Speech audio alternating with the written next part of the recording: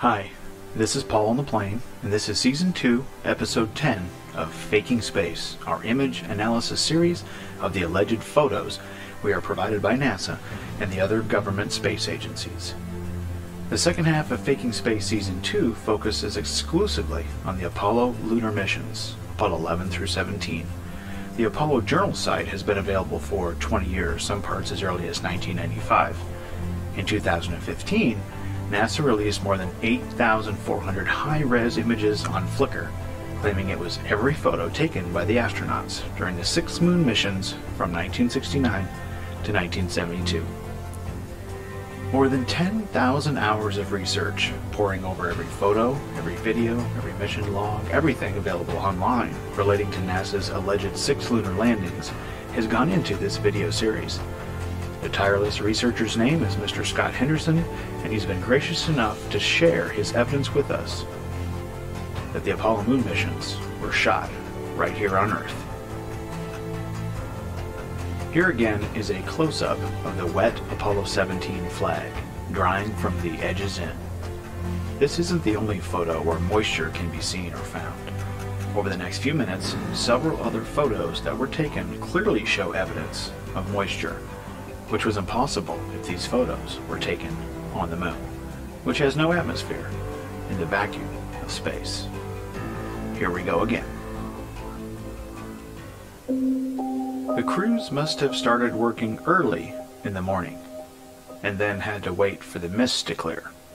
The astronauts were kind enough to take a couple of photos to record the event.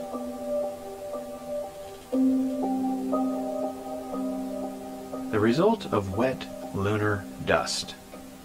In the image on the left, astronaut Cernan has picked up a little dust turned mud, and some of it has got onto his spacesuit, especially the left arm and the glove of his suit. In the right photo, just 2 frames later, the wet lunar soil has been washed off on the moon. To confirm this, the suit is still visibly wet on his left arm and glove. NASA claims this photo was taken in space during an undocking procedure. It is clear to see, however, that water is drying from this panel.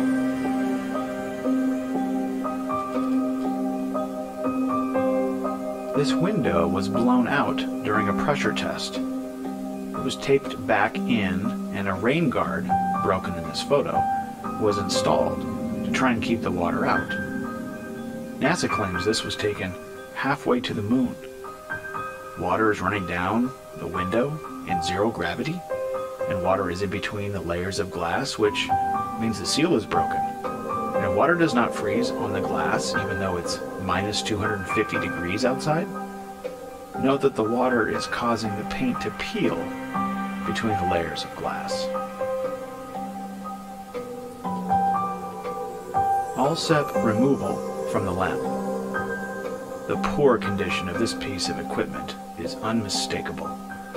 It appears to have been exposed to water, resulting in mold growth, and consequently is very badly soiled. Remember, the equipment, we were told, was prepared under ultra-clean conditions before the mission. The deterioration of this item must be intentional to draw attention to the simulation. These 2 photos are examples of equipment left outside to weather. NASA is using the same props until it is in such bad shape that it has to be replaced. All of the experimental package ages over time from mission to the next. On the left is standing water and mud that is left after water has evaporated. On the right, cracks are visible, and the plastic is curling up.